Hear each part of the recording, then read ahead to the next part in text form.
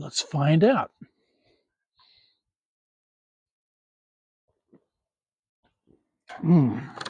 Almost done with this, I believe. Yeah, 2 sections left. This next one is really small, so let's see if I can do them together. But first, that would make this the last of my Islam laugh track videos, and that calls for special commemoration. A little single malt magic.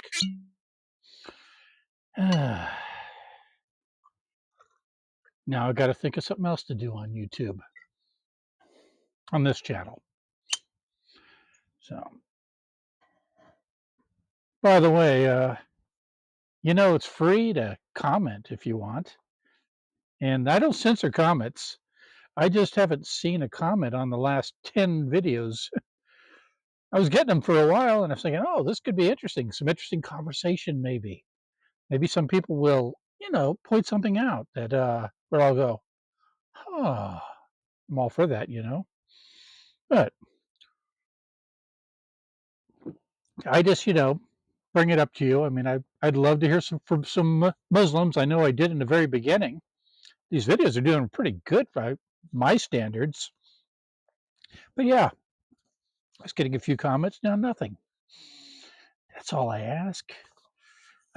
I'm not one of those people that, is begging for validation. I mean, watch or don't, but I mean, comment, even if it's just to say, I'm totally wrong about this and here's why. Shoot, I might do a video on that. Maybe I'll even say, you know what? I've totally changed my thinking because I can do that. I'm not dogmatic. All right.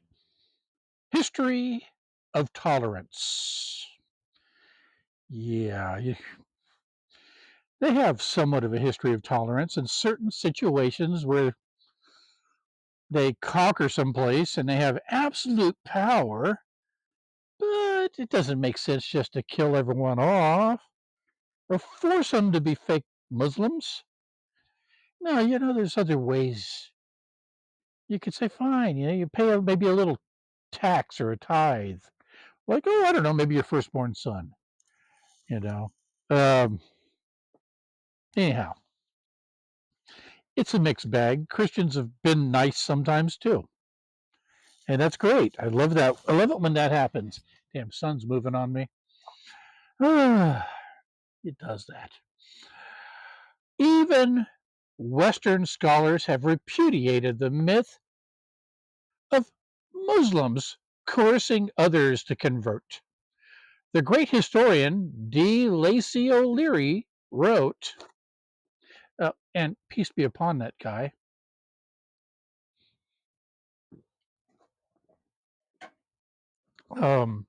History makes it clear, however, that the legend of fanatical Muslims sweeping through the world and forcing Islam at the point of a sword upon conquered races is one of the most fantastically absurd myths that historians have ever repeated. So that's what this guy thinks. And I see there's a citation. Let's see what it's number 3. Islam at Crossroads, London, 1923, page 8. 1923. So, the latest info here. So they found one guy who said that. And yeah, I do know of instances where, the conquering Muslims weren't complete dicks because, they're human beings too.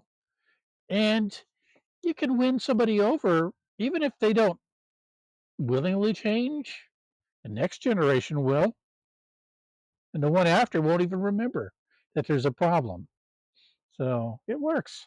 Christians have been using it for a long time, and so have the Muslims. But not all of them. Some. Not everybody's conquering everybody and trying to convert. Not everybody's a fanatic.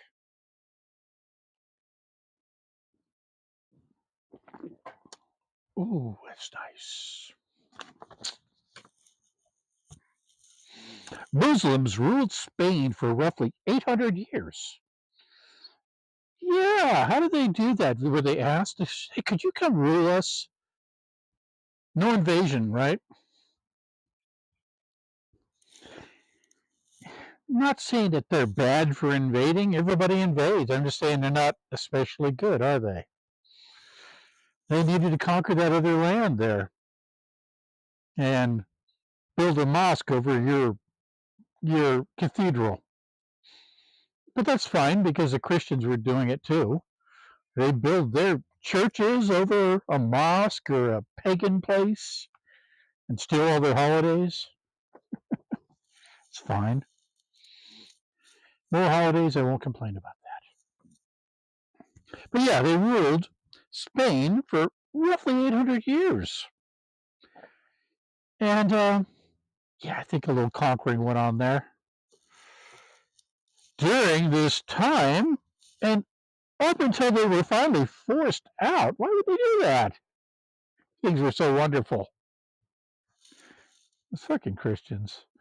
Ugh. The non-Muslims there were alive and flourishing. Yeah, they didn't kill them all. Doesn't make sense to do that anyway. Additionally, Christian and Jewish minorities have survived in the Muslim lands of the Middle East for centuries. Yeah, there's Zoroastrians in Iran. Go figure. How'd that happen? I find that puzzling, but I'm also encouraged. You know, the granddaddy of all the faiths right there.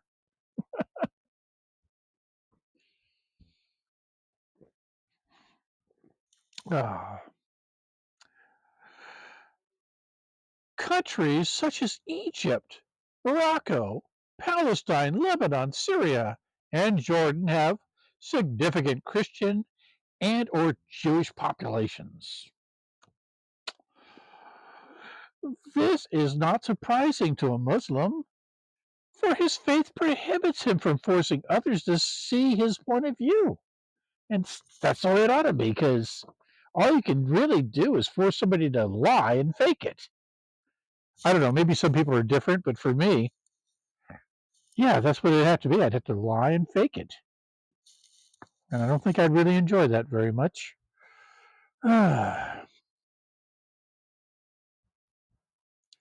This is not the glorious Quran says,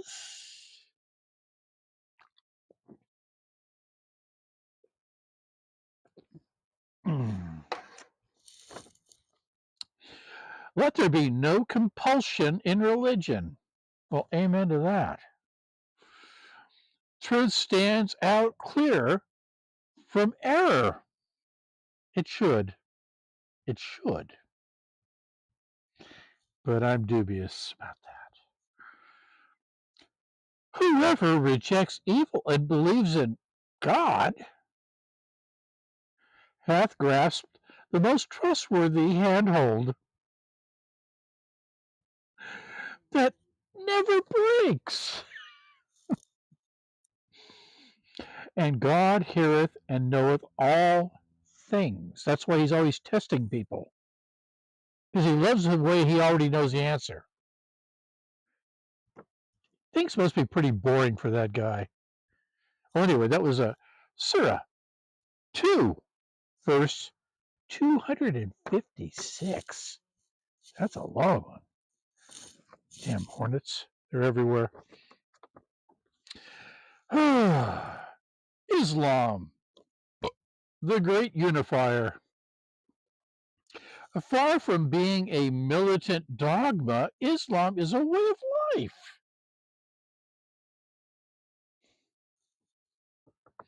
That transcends race and ethnicity. The glorious Quran repeatedly reminds us of our common origin.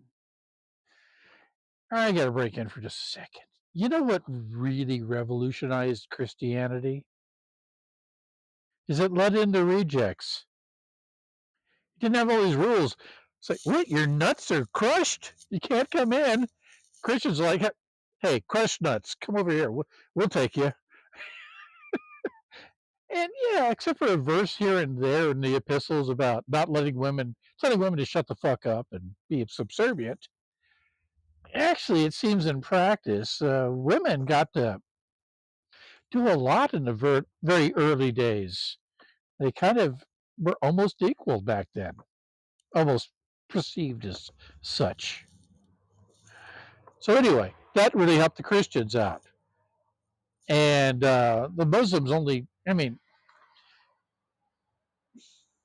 Muhammad and his people had to have noticed that that worked and went, hey, yeah, get rid of the door charge, just take anybody. You're going to get a lot of people. And it works. But yeah, Muslims do that too. Islam does it. All right, here's a verse from the Quran that I interrupted. How rude of me. Oh, mankind, we created you from a single pair of male and female and made you into nations and tribes. Not necessarily in that order.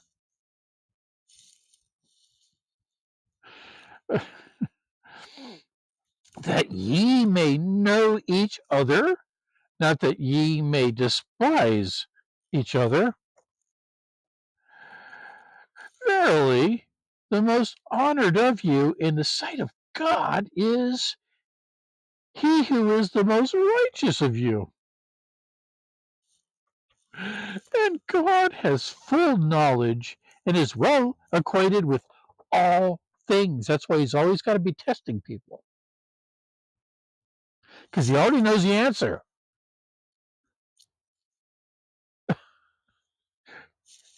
I guess he's just going through the motions. It's got to be boring to be God. That's what I think. Anyway, that's Surah 49, verse 13. Thus, it is the universality of its teachings that makes Islam the fastest growing religion in the world. Yeah, that always helps, doesn't it? Widen the gates and lower your standards a great deal. Because yeah, the physician goes to the broken people, not the healthy people. No money in that. Or no, they're not needed there. How about that? In a world full of conflicts and deep schisms between human beings, a world that is threatened with terrorism, perpetuated by individuals and states, Islam is a beacon of light that offers hope for the future by being backwards looking. Stick with tradition and into the future with the same old shit. Anyhow, let's see what's in the back here. Well, there is a surah in the back, but it's the same one, 49:13. So I guess I can't repeat that. A lot of spoilers here.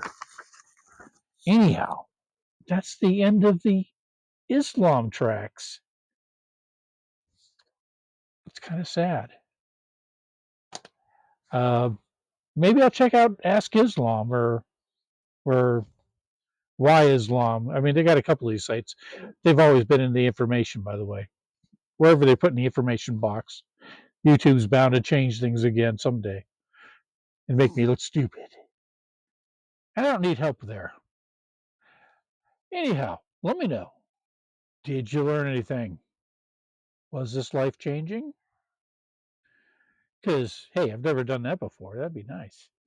Life changing. If you just have a thought, chime in. It's a good place to do it. I'll probably respond even.